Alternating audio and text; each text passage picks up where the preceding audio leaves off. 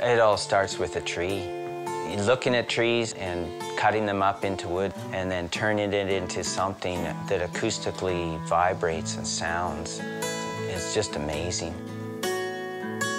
I started playing guitar when I was 15 and got interested in how they were built and wanted to know more. I started teaching in '86. It's like incredible when you take somebody who's never really done woodworking and you walk them through the process of building a guitar, and they get incredibly beautiful guitars. That's what you're striving for, and when you achieve it, it's really a good feeling.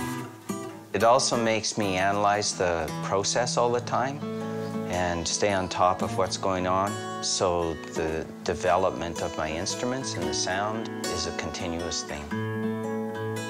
It's not about the money, it's about doing what you're doing. That's where the passion really lies. It's looking at all the fine details of things. And in guitar work, you need to pay attention to your details, because all those details getting pulled together is what makes the instrument really, really work well. It's way beyond I ever dreamed it to be. We're making guitars here in Saskatchewan and shipping them all over the world. It's been a pretty good go so far.